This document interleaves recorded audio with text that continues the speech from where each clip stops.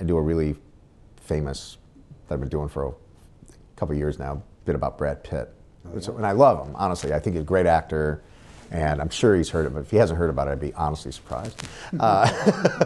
But unless his friends don't tell him jokes, they heard about him. But it's all about how great he is and how I can't stand it.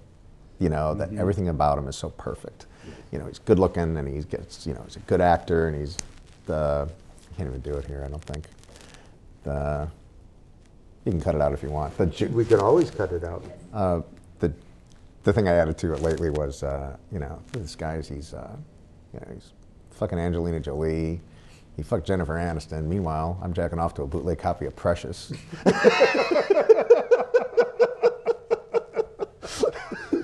Like, here's this guy that gets to do all these great things versus me, and I don't, you know, and that brings him down a little bit, because people go, the laugh is, yeah, we don't have what he has, and I can just rail against his perfection. Like, he really is a really good actor, and he's a good humanitarian. Like, I can't say a bad thing about him.